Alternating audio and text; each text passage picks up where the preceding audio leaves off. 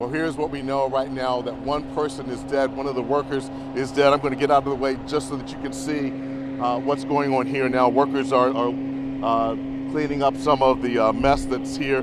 3 other workers were trying to help that worker who was in flames, and they were trying to extinguish those flames once that fire broke out here in Curtis Bay.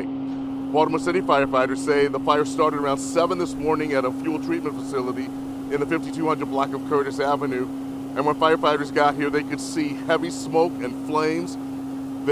This grew to a 3-alarm fire with mutual aid coming from BWI Airport, Anne Arundel County, and Baltimore County firefighters.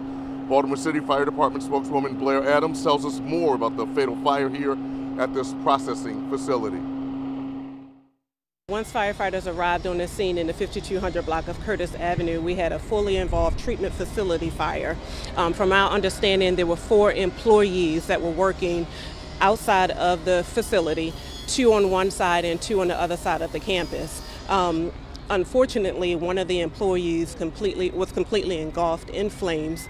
From our understanding, his co-workers tried to assist him and help get the fire out or get it off of him, but they were unsuccessful. However, those other 3 employees were able to get away. We did call out a 3rd alarm to call on additional resources and support due to the magnitude of the fire and the fact that this treatment facility houses a lot of flammable objects.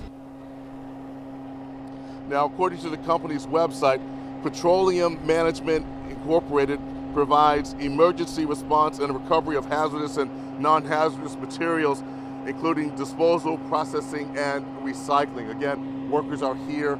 The person who died was pronounced deceased here at the scene, and we'll have more for you tonight at 5 and 6. Reporting live from Curtis Bay, Barry Sims, WBAL-TV 11 News.